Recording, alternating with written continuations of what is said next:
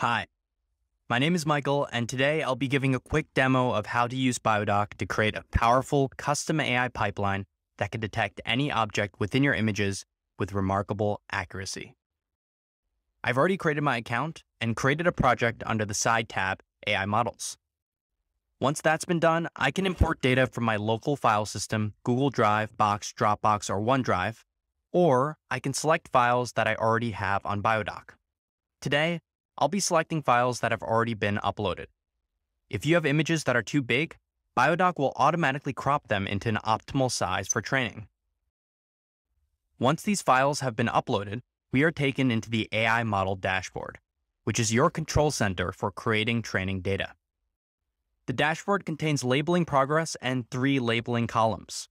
First, your files start in the left column, not yet labeled, and as you finish labeling them, they progress forward until they are finished in the right column. To start labeling a file, simply click on it. We can easily add a label class by clicking the plus button here. A label class represents a type of object you want to detect and measure in your images during analysis. In this case, we want to look at these intestinal gland structures called crypts. So we name it crypts in the form and use the selector to toggle between object and region classes. In most cases, you'll want to choose object. To start adding a cell, we can simply click on the created object or press the keyboard shortcut shown on the right, 1, to start creating a new object. It's easy to drag or click to continue drawing the object. The object completes and is automatically saved once we finish the polygon.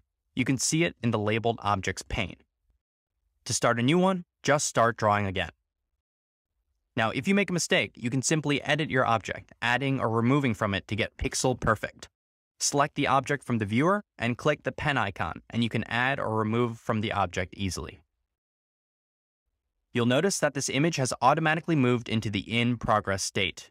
To complete an image, just hit the Mark as Completed button at the top. Usually, you'd want to do this after labeling more thoroughly. It's important to label every object within each image, but we'll flip it for now.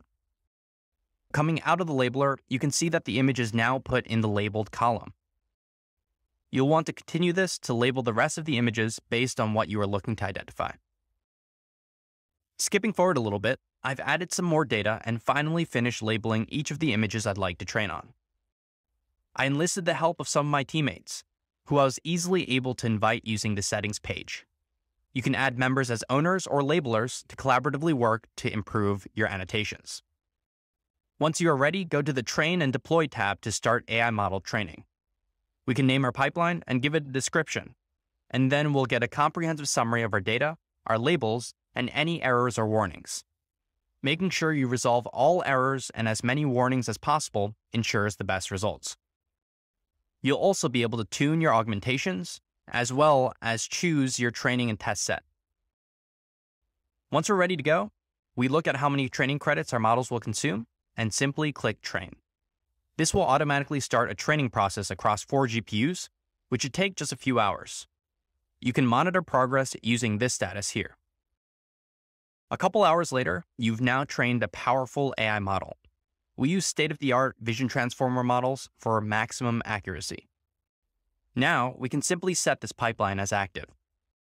This pipeline is now ready to be used on any of your current or future data of any size. So, how do you actually run one of these pipelines? Let's navigate to the file system, where we organize your data and allow you to import from the cloud. You can upload data from many different microscope formats from local, or as before, any of our third-party integrations. Even connect an Amazon S3 account to import data from S3. We'll start today with this folder of 500 images. We simply right-click, which brings us to the Actions menu. From here, you can easily share with colleagues or download out. But right now, we'll hit Analyze, which will bring us to the analysis screen. Notice that we now have a new custom pipeline in the Analyze screen ready to use. That's the pipeline that you just trained. You can easily access different versions of this pipeline through this dropdown and select it. There are 0 parameters on the pipeline, and you submit all 500 images by just pressing Submit. What's happening now is we're spinning up 500 machines to process your images. You can submit as many jobs as you'd like at a time. Now, once the job completes, just click on the name to open the results dashboard.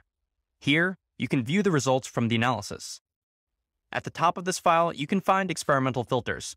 Biodock has automatically created experimental groups inferred from your folder hierarchy. This allows you to easily compare different experimental groups. Go even deeper by using filters. You can easily create subgroup gates, just like flow cytometry, by using this dropdown. Gate by drawing or by statistics. At any time, you can export your data out of the dashboard by pressing this button. If we move downwards, you can see that Biodock has a powerful object widget, combining a statistics plot, a zoomable object overlay viewer, and a metrics table. All three of these are linked, meaning that you could see exactly where an object, in this case a goblet cell, falls within a statistical distribution, view where it locates within the tissue, and interrogate specific metrics on that cell all at the same time.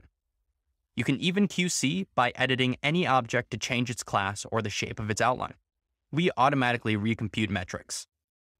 Finally, if we scroll down, we have the aggregate graph. This aggregate graph can compare on the image level or the group level. In this case, if we look at our groups, we can see at a bird's eye view the value and standard deviation differences in our experiments, allowing us to make broad conclusions at a quick glance. That's the overview. Today we've glossed over some of the finer points, but you can find more information in a comprehensive public documentation linked on the bottom left in the sidebar. Or, if you want our support, you can use our in-app chat in order to contact us. Thanks so much.